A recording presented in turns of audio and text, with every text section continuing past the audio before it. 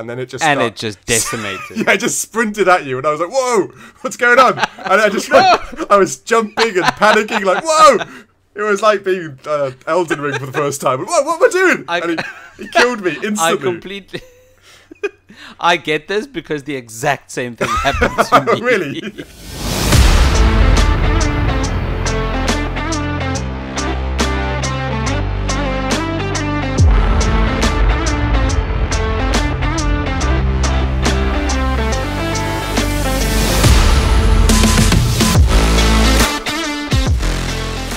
Hello and welcome back to a brand new episode of everyone's favorite podcast, The Critical Arcade. I'm your co-host Nick. And I'm Dave. Hello Dave. Hello Nick. Are you well? I'm well, thank you. Because I've got my coffee. I knew that was coming. I'm going to be really upset when, Nespresso starts sending you free merchandise and I'm just sitting here with my water. Like Evian or whatever's out there. I'm drinking water. I'll share. Yeah. You and your mountain of Nespresso capsules just sitting there. Don't get me excited. Anyway, Axiom Verge. This past week we played the indie game as part of our new initiative, the Indie 500. Mm-hmm. Huh? Indie 500? I'm very glad we started this. Yeah, no doubt. It's an avenue I've never delved in before, and it's so fun. Like I said, it is very much fun. Yeah. This past week, we played the 2015 indie darling Axiom Verge, a game highly inspired by the classic game Metroid. Yeah, and I was looking at it's made by a company called Thomas Happ Games, and Thomas Happ, is that a company or is that a guy? No, that's literally a guy. He was like he should have called. I read about it. He should have called it like a fun like gaming name, but he just couldn't be bothered, and so he just called it his name. And I was looking up, it was one guy is the developer, the publisher, and the composer of the music and audio. So I was like, whoa. That's impressive. Yeah, that is crazy. Impressive. That's one big flex. So yeah, that's literally, and this is his first game. He has got a pedigree in other games that he's been working in the industry for years, blah, blah, blah. But this is his first standalone game for his company, yeah. Which is impressive, that's a lot of work. The first Thomas Happ game. Mm-hmm. Of many, hopefully. Because this game was good. This game was really good. And I'm constantly surprised by how good these indie games are. I shouldn't be, but this indie game is good. It's like I say, this one of those strange scenarios. Were you a big Metroid fan? Did you play Metroid as a kid on Game Boy and I guess the Wii and stuff? I forget which other handheld consoles it was. Were you a Metroid fan? So here's the thing. This is a huge gap in my gaming education. I've never played a single Metroid game. Well, that's actually not too bad because I've played. I think there was a couple Game Boy Advance ones, and I played them for about 20 minutes before I was like, "This isn't really for me." You find that in games. You find some games everybody loves, but you play it and you're like, and then you'll find an obscure game that you adore, and other people are like, "What's wrong with you?" And this is one of those games that never stuck with me. It never got me. And I know there's tons of Metroid fans out there and it is a classic, and it deserves the notoriety because I get the whole notoriety of Metroid, but it just never really was a game that stuck to me. I can completely understand that. That same thing happens with fighting games for me. I just can't get into fighting games at all. I used to like fighting games, but not anymore. Oh. Yeah, same here. I can sit and watch fighting games, but playing them, no thanks. No thank you. Next. I'm too involved in story now. I don't know if it's as I'm getting old. I like narrative or stories evolving more than I like being a badass who can complete combos faster or better or... I don't know. True. I don't know what fighting games are about anymore. And if the Metroid games also inspired was a huge part of spawning a new genre called metroidvania games. Yes, of course. With the same gameplay style, right? Exactly. Metroid and Castlevania. Yeah, that's what I mean. Yeah, it's the Castlevania Metroid thing because the games play with the kind of same game style, don't they? True. Yeah. And this might not be a surprise, but this Axiom Verge game is it's down to the T a Metroidvania type game. Yes, 100%. Yeah, it is. It is. Strangely enough, I had the same feelings playing this game than I did playing the 20 minutes of Metroid like 20 years ago. So yeah, you can't deny that it is carbon copy kind of the old style of Metroidvania type games. I'm not saying that's a bad thing though. I'm not saying that's a bad thing. That's the thing, because I mean, you said you didn't like Metroid. Well, those 20 minutes that you played earlier. No, it just didn't catch me. And strangely enough, I'm massively into sci-fi and stuff, so it should, I like sci-fi. I'm a big sci-fi man. But no, just one of those games that just wouldn't imprint on me, so to speak. Okay, well, I'm sure we'll get into that through this episode. Yeah. Let's jump into the narrative for Axiom Verge. Yeah, no doubt. What did you think? I thought it was interesting, as most sci-fi games or pieces of fiction tend to be, but I didn't get far enough for it to actually develop. I don't know how far you got. I had a good number of hours in it because I always feel bad when we do these games, and there's like progression of the story often opens up better abilities and guns and like things you'll miss out if you don't put the time in. So like I said, I thought even though it's not a game style I enjoy much, I decided to push through, and I thought. I'm sure that the basic story of it, like the start, I thought was quite fun. I liked it. It got me. Same. I was invested. I was like, okay. It actually, I don't know. I just seem to bring this up, but it actually reminded me a little bit like it was Half-Life, but in 16-bit. You're a scientist. You're a badass. I know. I had that weird feeling that it was just like Half-Life, but I keep picking up Half-Life like a weird fanboy. And did you? You're probably too young. Did you ever play Commander Keen games?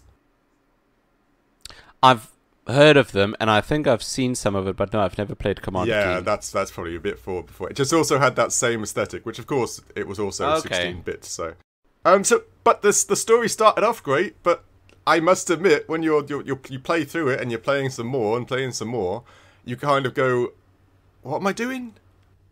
Like, why am I doing this?" And I couldn't remember. Exactly. That's part of the story, but it just continues on for a bit too long. Yeah. Why is all of this happening? Yeah, it's like you're playing along and you're enjoying like the platforming and the puzzles and like the enemies and the power-ups and stuff like that. But then you're losing you're like, why am I can't remember why I'm doing this. I get there's a big baddie at the end of each part, but why am I doing this? Like, I don't know, I felt like abandoned by the narrative, so to speak. Yeah. For anyone wondering, I don't think this game did too well. I think it did fine, but I don't think it went super great.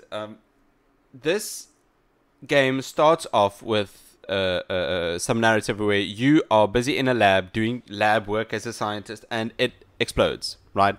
Or collapses, or whatever. So you can deduce that there was an experiment that gone wrong, and the next moment you wake up, you are in the middle of this huge ruined biomechanical, how do I say this? What used to be the lab. And that's when I don't even know if it's the lab. It might be somewhere completely different. Yeah, that's just the supposition of the whole situation, isn't it? Yeah. You are in an unknown area now. Yeah, but that is exactly how much the protagonist, your player character, knows as well. So we are just as confused as he is. But it just goes on for way too long. Like you don't really understand why you're doing it, like at all. It's a great setting. It's a great setting. Which is a shame because I can't compare it too much to Metroid because I can't remember how well the story progression did in the Metroid games. Now I have played a few of them, and I have played. Yeah. I know I played a handful of them, and probably if you added it all up, it's a few hours. But I personally couldn't tell you why Metroid was doing what she was doing. I really don't know. Like, I think is she a superhero? Is she? I know I'm probably gonna I'm really being mean to the fanboys out there that I don't know this, but I actually do not know what she is. Is she capable? Is she fighting justice? Is she the good guy fighting the bad guy? I actually don't know what she does. I don't know why. So what I know of the Metroid lore or whatever is that Samus Aran is part of some sort of galactic police or whatever, and she's usually the first So she's like the Master Chief of like the Galactic Yes, Fleet. I think so. She's like the Master Chief of some sort of galaxy or planet or force or whatever, and then she gets sent in as a lone chief. Yeah, I got you. To and she's deal. Okay, that's good. I like to say I genuinely didn't even know that, but okay, that sounds about cliched, but about normal for games, which is fair enough. And I guess in theory, this one doesn't really. You don't really know if you're doing what you're doing for the greater good. Like you don't. You're in a like, situation, sure, but like, are you doing the greater good? Are you doing this for a good, solid reason to save this, or to help this, or to end this? You don't.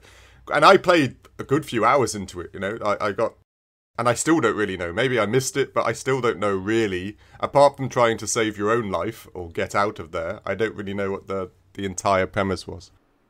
At least in Metroid, before you get sent on a mission or before the game starts, you get some sort of brief. Or, yeah, like I remember that. Yeah. You get told what's going on and what your mission is. Yeah, that's true. In this, it wasn't there. Nothing. And that's probably not a bad thing because it creates mystery and there's a huge air of tension as to what's going on. But I don't know. I would like to figure out what's going on sooner rather than later. But yeah, maybe that is us. Like we were saying, like I said, I love a good story. Maybe sticking to the Metroidvania aspect means you don't build a fantastic narrative and it's all about gameplay and boss battles. I don't. Like I said, it's in a world where games narratives are so good, it does seem a bit I wouldn't say lazy, but missing not to build at least a functional or narrative to go along with what you're doing in today's age. Probably. I suppose. Game that treads the line in a good narrative for Metroidvania very well, in my opinion, is Hollow Knight. Ah, yes. I've heard great things, but again, I'm going to anger people. I haven't played that. Oh, you've not played Hollow Knight? I've not. It looks great, though, like I said. It does. It's a great game. For Hollow Knight, in Hollow Knight's case, there's not much of a story. There is a story, but it's very light. In Hollow Knight's case, what it does great is it builds lore and characters and dialogue, and you get to follow these characters on some arcs. That's great. That's fantastic. The game doesn't need a huge story like Hollow Knight or Axiom Verge, but it then just needs some characters and dialogue, and Axiom Verge doesn't have those either. Yeah, you just need that progression high, don't you? That you're actually progressing through the narrative, something. Please. But yeah, like I said, yeah. So narratively, it was a bit of a letdown, but you know, it is like I said. I think the whole game is like 600 megabytes, 700 megabytes in size. Yeah, so it's tiny. Yeah, so it's maybe we're expecting too much, but I don't think so. I think so too. Today's games, you need, you know, there's certain things that you should be benchmarked as a standard, and this was a little missing in that regard. I get it. It sounds like we're complaining too much. Yeah, that's what I was thinking too. Yeah. I don't want that to be the case because it did create an air of mystery quite well. I just think it let it hang a bit too long without at least explaining something. Yeah, I agree. But anyway, we are kind of repeating ourselves now. But yeah, so exactly. But what did you think of the visuals then? The visuals, I think, are good, but I've always been a sucker for 8-bit visuals for these pixel art games. I've always been a sucker. I think it's great. Out of curiosity, why like because I know that there is an age gap, ladies and gents. Why are you a sucker for that type of thing? Out of curiosity, because I almost grew up with it. I was even on the cusp because games like Asteroids and Space Invaders, that was out whilst I was alive or born. And that was, I don't know, 6-bit. That was ages ago. I don't even know what those are. And of course, I grew up with the proper 16-bit type thing. And I think did you not miss that generation, so to speak? Weren't you born when PlayStation 1 came out? So is it you just love the retro style of games, do you? I do. I don't know why. I think it might be because I grew up with a very shitty computer and a Game Boy Color. But I like the way these pixel games look. I just like it. I can't explain why. Because of the bright colours and the dark colours and just the simplicity of... No, don't get me wrong. I was from that era, so of course I do like these games. I always find it interesting how younger people like them too. Because you look at games like Triangle Strategy and Octopath Traveler, and they do that really, excuse me, almost high definition 2D, 3D pixelated art. Now that's just as good. That's impressive. Like, I don't even know how they do it. That's really cool. But then you compare that to something like, I don't know, the original Mario, or even if you want to go further back, like Asteroids and stuff. I can understand where people think, like, the pixelated art is Octopath Traveler, and they don't like the old art because it's just bright pink with a black background, or bright green with a black background. But I'm always intrigued that you, like I say, you like that side of things, which is, like I said, I find it fascinating that your generation and younger can still like the retro style, which you'd presume they don't like because it's old and you know, I like my 3D graphics and my textures and cell shading and shadow effects and all that. But no, it's cool. I do like it. And I think there is a market for it. Otherwise, companies like Square Enix wouldn't be making games like Triangle Strategy and Octopath Traveler. It's obviously a lot bigger than I even know. I agree entirely. You wouldn't be making those games, would you, if there wasn't a solid market for it? Which is actually quite... Sorry, I'm going to go to rant now. I actually kind of like that.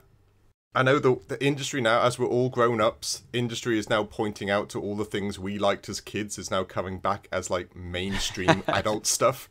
Albeit Dungeons and Dragons or Pokemon cards or collectibles, or even like old school new games but with old school styles, or even remasters. It's quite fun living in an age where when you were a geek or a nerd as a child is coming back into like strong force and like fashionable and stuff like that. I know, I just find that fun. It is. No, it's nice. It is nice, I'm not gonna lie, although I think this might be a bigger conversation. Sorry, yeah. Sorry, yeah. I've gone off on one. Sorry. If you'd like to hear us talking about other things in bonus episodes, subscribe to our Patreon, and you can have all the bonus episodes you want. That's right. You can listen to me just rant all day long. Don't worry. That's all for you. Anyway, visuals. Some people do want them. Visuals. Axiom Verge. It was Verge. good. It's one of the pluses I gave it because it's, again, it hits that retro niche so well. It hits that mark on like, oh, I remember this, and oh yes, that is so, especially the boss fights and everything about like, even like the movement of the boss fights and stuff like that. It was good. Such nostalgia and such like, oh yes, I remember. Very true. This. I think that was my favorite part of this game was the boss fights. Yeah, they were very nice. Yeah, and they were difficult to like I said.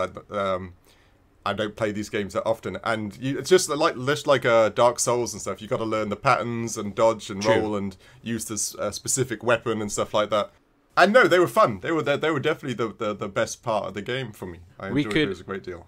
We can talk more about the bosses in gameplay, but they looked fantastic. I like the way they were designed, and they were designed to enhance their moveset or the gameplay, which I think doesn't happen a lot. No, I agree. It's like it's one of those things which, again, the visual style and even the shading of the bad guys, and even later on where you get into the darker areas and they're just using lights and darks on the bad guys.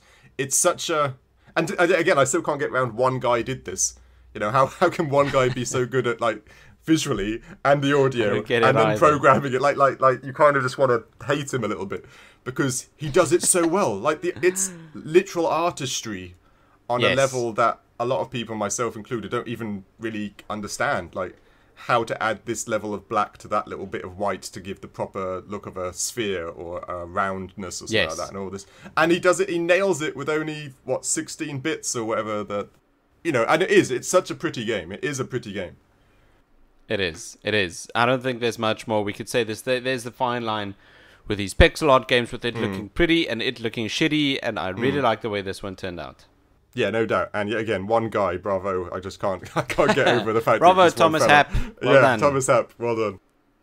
You also said he scored the soundtrack? He made all the sounds? Yeah, at least it gives him credits for composer. So I can only imagine that's the soundtrack and the the audio, the devices and the bad guys and all that jazz, which again is crazy. When these games come out that were made by one person, because Stardew Valley was also made by one person. That's true. Yeah, true. How? Yeah, right?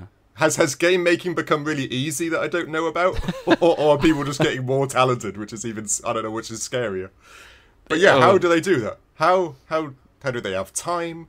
How do they have that level of skill? I also love the idea that they got that level of love for something, like the passion. To be able to go in, like, I mean, these people probably work normal jobs, and so they literally work normal jobs, go home, and then work again on something that they just have to do, or their day's not like a day. They think they've wasted a day if they haven't done a texture for this or audio for that. Oh, completely. Oh, I think that's passion, baby. Yeah, that's passion for a project. Yeah, no doubt. I'm like we have for Critical Arcade.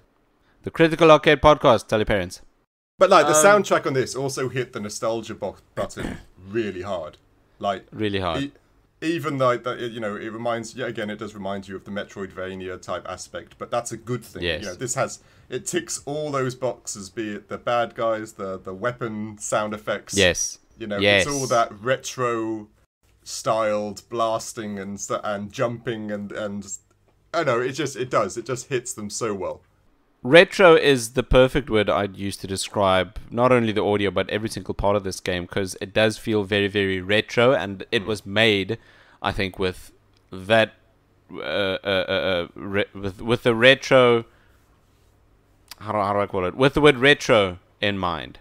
Yeah, right? 100%. This entire game, all the music was made with 8-bit synthesizers, and everything just sounds so in place. Yeah, you can see like Thomas Happ must have had a supreme love for retro in these types of games, because, like you said, with even getting the synthesizers and that must take time to source those out and to put it together. Truly. And that love must have been part of it, like you said, it's the idea that he did the composition and the sound effects and music. It is all so spot on, like, especially when you pair it with the visuals, because they do go hand in hand. It just really does work. The pictures of what you're doing and the sound effects that go along with it are just so, like I said, I can't keep saying, but the nostalgia of like being in a 80s or 90s arcade with your friends, shoving in quarters into the machines whilst you listen to the noise around you, just gives that same feel. Agreed, and I think you get that feel. I think the audio and maybe a tiny bit of visuals are the only parts that you can get from games without actually playing them. If you walk past an arcade machine and you hear that familiar sound, you get that sound without playing the game. So just walking through an arcade is one massive nostalgia bomb. Oh yes, no, and yeah, I agree. And there was certain, like, you hear the racing game over there, and you hear the Time Crisis over there and stuff. You agree? It is. It's a unique sound of its own, which is a very fun. I think very fun, and I think he captured that in this game. I don't know how. I have absolutely no idea how, but he did capture that in this game. No, I agree. Very like impressive. I said, it's that passion that's coming across then in his work, which is, again, it's very good. What did you think? Biggest part? Go on. Yes, the biggest part I think that Thomas had focused on in this game would be the gameplay. This being a Metroidvania, there's a huge emphasis put on the gameplay of this game, the exploration, the power-ups, the different guns, the enemies, the platforming. Yeah, it's 80% of this game is gameplay. Yeah, 100%. And like you said, if you played any Metroid game, you know what you're in for. You backtracking to go grab that power up because you've got a different gun now. Yeah. You've got elements of new rooms you can now progress through because you've got this and that, or your health has increased. You know, it's the standard schematics of like a Metroid or Castlevania game, which is fine. Like I said, it's what you'd expect in these types of things, and it is a lot of fun. It does have another level of. He hasn't just made it a clone. He has tricked out a few things. Like you said, you didn't play that much, but the weapons and the tech you get later is actually quite a lot. It's a different level. He has put newer techniques into this game. Like, okay, before we go, how far did you get into this game? To which map did you get? This is one of the weird things. I'm really bad at maps. You got this little drone that you could send. A little drone you could send into areas to see if there were any bad guys in there, and you could call it back. He was handy. Oh, okay. I never got the drone. How far did you get? What, like I say, what weapon upgrade did you get to? Like, that's how I really progressed. If you pause the game, you can actually see on the left-hand side the bigger map areas. I got to the 3rd Oh, I didn't even... bigger map area. I just got the... What's the power-up? You get a laser drill, something attachment to your gun. And what was the other one? Blocks that are corrupted. Yeah, that's right. The glitch gun thing. Uncorrupt, then you could actually jump on them. That's right. Yeah, that's right. Yeah, you got that one. Yeah, I just got that, and that was just before the start of the 3rd map. Okay. That's how far I got. Well, yeah, I got parts of that. I got a jacket that you could phase through barriers with. Ooh. Yeah, that was cool. And I forget there was also, I didn't get to it, but there was a thing called a glitch gun in there, which is a fun premise. You have a gun that you can shoot at the enemies, and when you hit the enemies, it actually glitches to, I don't know how to describe it, almost landscape of what the game could be. So you could shoot one enemy, and it could become a lesser enemy or a worse enemy, or it could also become a rock, or a door, or, you know, just a random piece of environment, which you had to use. How many times can you shoot them? I think it was unlimited, but you could use that to solve puzzles. So you could shoot a flying thing, and it would turn into a rock, and then you could use that rock to jump to the platform on top. Oh, I see. You know, like a puzzle mechanic. This game is good. Yeah, so he did... This game was... He put some interesting new mechanics in there, instead of just a different gun, or a different... You know, a more powerful rocket or something like that. That is good. Did put more stuff into it. That is. But I must admit, on this, Thank you. I don't know about this. In the same thing, like you said, like now I know this is a Metroid and a thing. I found the maps just like confusing. I don't know if I'm just an old man, and I know you could bring up the big map thing, but but there was one aspect like if you don't play this game like from the beginning to the end, and you come back 2 days later and you jump in, there's just an aspect to it where you're like, what am I doing? Like, okay, I remember I've got that weapon. What's going on? Why does everything look the same? Yeah, and I got that weapon and that device, but I can't remember where I'm supposed to be going, because there's so much...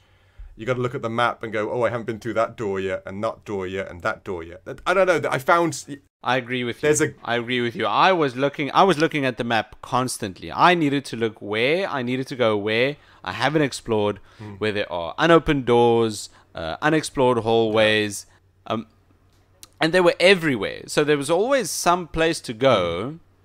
But if I didn't rely on the map, I had absolutely no idea where I was, because most of these maps, these hallways, these areas, they are a bit you could distinguish them a tiny bit, like this. They are a bit biomechanical hallway is pink. Exactly. This biomechanical hallway is purple. It did something, even though they were different colors and stuff, and you get that you're in almost like a living, like you say, biomechanical area. They do somewhat turn into, damn, I've been down this one, I think, or have I? Oh, let me check the map.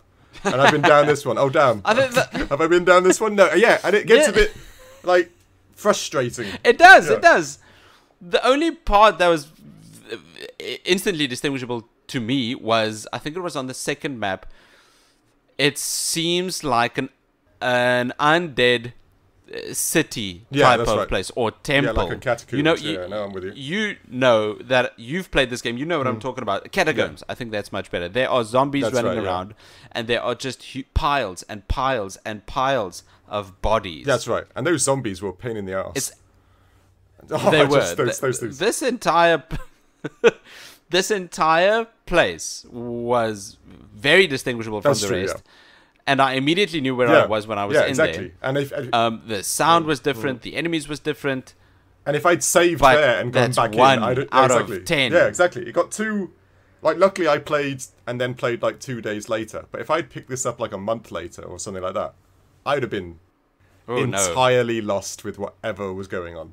Oh yes. And I feel for sure. Good luck. And I feel that's a bit of a weird disconnect there. I don't know why. Maybe it's Metroid and that's always been the style and that's why he kept it that way. Maybe, like I said, I don't know that well enough. Or it just might be that this is his first game and there's some. This is an area that he can improve upon for the sequel. Yeah, that's true. That's true. You know, you got to give him credit for that. Yeah, I agree. The rest of it, besides the areas, I think the best part of this game is definitely the guns and the power-ups. Oh yeah, you know, like I said, they're exciting. Even when you see them floating in the next room, good. You just want to go, how do I get in Very there? good. Exactly. You never know what you're going to get. Exactly. Even if it's a new gun, it's not just going to be a shooty gun. Yeah, like a different, like a rocket or a laser this time. It's going to be No, it is. No, and exactly. A lot of them also were guns that help the puzzle mechanic, like that simple one that you shot and then you pressed again, it burst into like a star of bullets, which helped you switch on the portal or door buttons or circles. Whatever. They were thought about. Yeah, no, like I said, and it was, like you said, as soon as you saw a room with any sort of glowing orb or special box or whatever, you were like, oh, I need to go get in that. It's like the only thing that really mattered at that time was I need to go get that because I need to know what it is. Like, and I know that's what Metroid does very well as well. Like any time that you get a power up or a new weapon or a new something or other, you know, it just adds that level, that like, ooh yeah, let's go find some bad guys. Like, let's test this baby out aspect to it, which is a lot of fun. That is a lot of fun. But it's a good thing we got all of these guns and all of these power ups because this game is hard as balls. It is tough, that's true. It's difficult. I was like sailing through it quite well. I took on the first boss. I was taking on these little things and the bugs and I was like, cool. And I was kind of happy that like when you killed some of them, they gave you some life. I was like, oh, that's handy because then I can just mine them for some life if I get. So that was cool. And then I killed the big bad guy first, or the first bad guy, and I'm like, first time, and I was like, oh, this game's easy. I kid you not. The thing that completely owned me was one of those zombies for the first time I met them. I was like, okay, what's that? So I shot it once, and I was like, oh, and then it just started. And it just decimated. Yeah, it just sprinted at you, and I was like, whoa, what's going on? And I just like, I was jumping and panicking, like, whoa! It was like being Elden Ring for the first time. What am I doing? And he killed me instantly. I completely. I get this because the exact same thing happened to me. He obviously is the hardest enemy in the game, then, obviously. Like I said, that was such a shock. It was a shock because these zombies are difficult. Yeah. I couldn't get them the first couple of times, and then I got this this electric shotgun type thing. Yeah, I know what you mean. And that just destroyed them, so true. I didn't have any trouble with those anymore. But then there are enemies that stick to the roof and shoot you with blood or whatever. Yeah, that's true. And then I had trouble with those. Because you got to do, there's that weird, well, I say weird, maybe it's not, but that mechanic where if you press backwards, you can then point your gun up, you know, diagonally, can't you? Which for me was a bit of a strange, like, again, I've not played these games, that's a bit of a strange mechanic when I just want to kind of shoot diagonally, but you can't, you have to press backwards and then shoot. Which actually works as a mechanic. I'm just not used to it, so a lot of the times, you know, my brain maybe not works that fast where I got to stand still, shoot, and dodge at the same time. So I found that a bit complicated. And like you say, those things in the ceiling that used to shoot you were a pain in the ass. They really were. But I think another reason was that on the SNES, there weren't that many buttons. Yeah, true. Very true. It was simple key mapping type scenario, wasn't it? Exactly. There were just a certain amount of buttons, and the game designers had to make do with these amount of buttons. And I'm wondering if Thomas Happ also had this in mind when designing this game. I don't know. I believe this game was like ported to almost all the consoles and PC. So it does sound like it was on Switch. I'm not sure if it was the Wii or the Wii U. You know they had that. Wii U had that online arcade thing. I don't know what they called it. Yes. And it went on Switch game, Nintendo, I think Nintendo, but definitely Xbox, PlayStation, and all that. So if you think about it, the PC was the odd one out when it comes to keyboard on mouse compared to everything else. And yeah, I agree. Did you play this with a keyboard or a controller? No, I played this with a keyboard, just because I was lazy. I couldn't be bothered with. Okay. I played this with my controller, and it felt fine, although somewhere down the line I got a bit confused because every power-up needed to be assigned to a different button. Right. And then choosing a different gun also needed to be a different button. And it was fine, but it wasn't very intuitive. Yeah, it's the same with the keyboard, but that's not really that shocking. There was also Oh, yeah. This is one of the things I put down as a performance issue, which I was just trying to find something performance-wise. Okay. Is that the mapping, especially on the keyboard, the mapping for the default key selection was just odd. Like opening your menu and closing your menus and opening the map was like assigned to the space button, which is, I don't know, it's a weird like to do it, and you know, you got the WSAD and then you got Q and E to access other things, which makes sense. We've all got that feeling in our hands. It's a default muscle memory now. But to like engage the menus or select or to go back, you had to press the space button, which was, I know, it was weird, but this works on the premise that it was weird. Designed for a controller, in my opinion. Exactly. Yeah. I think the keyboard and mouse is very accurate. I don't think the keyboard and mouse is very, very well designed for games. Not these types. It's not designed for games at all, not even close. So for first-person shooters, people would argue with you. Keyboard and mouse is of course. No, of course, I won't argue with them at all. To shoot, the mouse is perfect. Yeah, it is. But anything else, I agree. The keyboard is just not designed to play games. No, I agree entirely. That's why I fundamentally have consoles, because the gaming experience is so much better with a controller with some games compared to a keyboard and a mouse. I agree. Yeah. I agree entirely. I just love a key controller sitting down back in a couch. Yeah, exactly. Did you have any performance issues? Besides gameplay, I did not have any performance issues. This game ran beautifully. It ran fine. Yeah, because it's only 600 megabytes or so in size. Exactly. It was fundamentally like, it takes less than Chrome, to run. So what else is nothing really going to go wrong there, No. I scored it great for performance. Yeah, exactly. But then again, it doesn't have a lot to. But yeah, I scored it well. I scored it well for performance because, like you said, like you could probably run it on your smartwatch or whatever. But that's a good thing, I don't mind that. I think that's one of the points of the game. It's almost you could probably play that in the browser, right? This could almost be played in like a browser type game. But anyway, performance-wise, it ran fine. There was no issues whatsoever. There's not really much to say. No, exactly. Go on. Okay.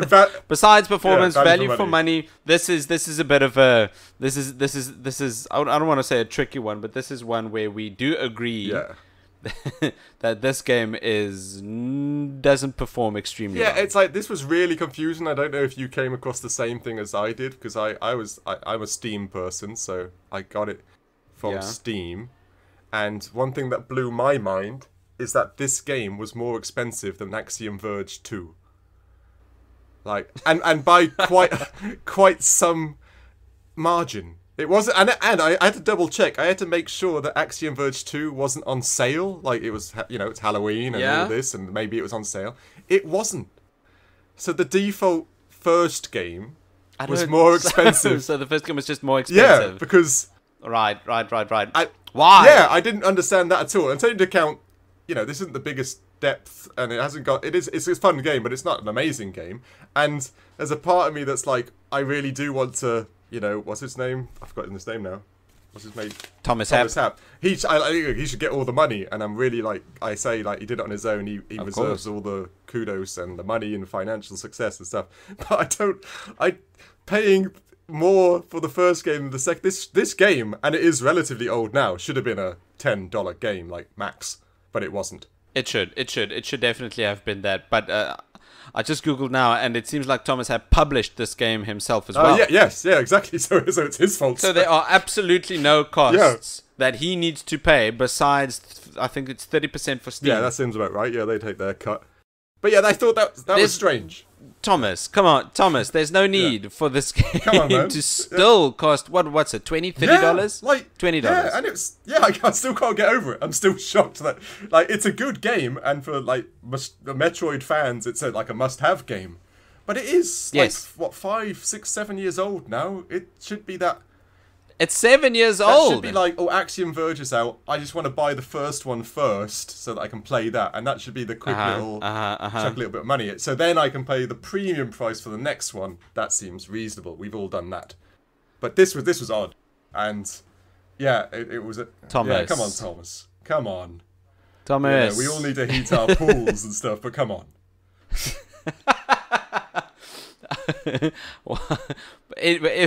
So we scored this game accordingly because the value for money is not where it should be. No, I agree. It's a bit too expensive for the 7-year-old pixel art game made by one guy. Which is a shame because it is a good game. But yeah, it is. It is definitely a good game. So what did we rate it all in all? Dave and I, we got these scores, we put them in our calculator, and then we gave Axiom Verge the Let's Grade rating of C+. Isn't which too is bad. It goes in the same score it's not, as Fear. No, it's not bad at all. It's the same as Fear. That's great. It's the same as Overwatch 2, which every time I look at Overwatch 2, I think to myself, maybe we were too nice to it. But to be honest, if I made a game solo, it would be a hard F. Yeah, no, 100%. Like even if I a big fat red put F. effort into it, I'm pretty sure. I don't know. Could you? Oh no, again, I'm probably showing my age. Back in the day, one of the big things was to make a skiing game, which was it was just one of those simple mechanics where What? That was years ago when every boy wanted to make their own game, right? And one of the easiest games to make was, you know, the simple mechanic where you had an item or a person and you move it left to right and you dodge trees and stumps and deer. Okay. And you always wanted to make a skiing game because they were the easiest skiing game. You just used, and it was the same premise. And back in the day, it was that type of game. And I still, to this day, said if I tried to make a game, I'd probably only be able to. I'd still only be able to probably do that little skiing game where you go left and right and dodge trees. Sorry, a bit of a nostalgia. Well, me too, probably. 1980s hits there for everybody. That's completely fine. We'd have a skiing game, and then we'd have a Critical Arcade branded Yeti. Perfect. Yeah, chase you down. That would work. That would work. I like that. Now we've got to make it. Oh, what have you done? We now have to we now have to make this Yeti chasing skiing game. I'm so sorry. Anyway, thanks everyone for joining in for this week's episode of Critical Arcade. Thank you very much. Tell us, Dave, what do we have to look forward to next week? The next game is on everybody's wish list this Christmas, I'm sure, even as a 34-year-old. It's Pokemon Scarlet and Violet because we've got to catch them all. You know, that addiction has still lasted 25 years. Oh man, yes, because I want to be the very best. Oh yes, the best that ever was. Yeah, I'm still 34 and I swear I still know all the lyrics to that song. Because it's I don't know, ladies and gentlemen, that's a banger. To catch them is my real test. To train them is my cause. See? It's a banging tune. I don't care what you say. But yeah, Pokemon Scarlet and Violet out on the brand 18th, new release. Yeah, that's gonna be fun. I hope. Definitely. Join us for next week's episode. If you want to catch me, hit me up on Twitter at It's Time for Nick. If you want to follow Dave, where can they find you? They can find me. They can find me just trying to develop a old school snowboarding game with old school software and trying to do at least as good as Thomas Happ, but failing. So go away because I'm not going to be in a good mood. And that's the best I got. Yeah. Thank you everyone for joining this week's episode of the Critical Arcade Podcast. Please join us next week. Cheers.